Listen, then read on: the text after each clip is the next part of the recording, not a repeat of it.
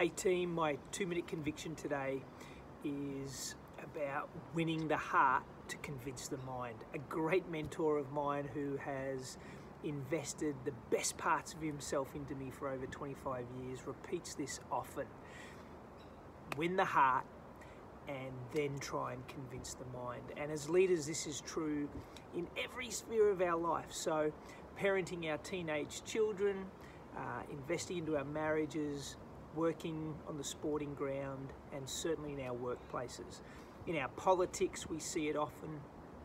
People missing the mark because they're so intent on trying to debate the academics and the technicalities of their argument to convince the mind through logic and reasoning, when more often than not you have to compel the heart first before you can win the mind. And so what does winning the heart really mean? It's this idea of having character first and relationship second, and making sure those two form a strong ally in the way you engage with the people around you. It's being authentic, it's showing sincerity, it's listening carefully and actively to the other people, it's being very driven to try and meet the needs of others and to care about who they are and what they feel and what they're trying to achieve in their situation.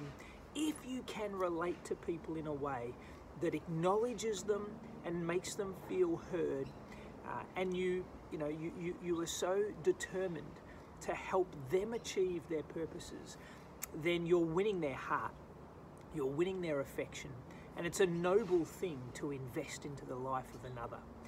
If at that point you need to convince the mind around opinions or ideas or facts or opportunities, then you'll have a much stronger platform when you've first connected at the heart. It's not about manipulating, it's about making sure you are genuinely looking to invest into the life of those around you. And the only reason you would want to convince the mind is, of course, if you feel like you're acting in their best interests and bringing them information and helping them make decisions that are going to lead them to a better place. So as leaders, we're looking to influence the people around us, and my 2-minute conviction is win the heart first, win the heart, and then you can look at trying to convince the mind. Have a great week.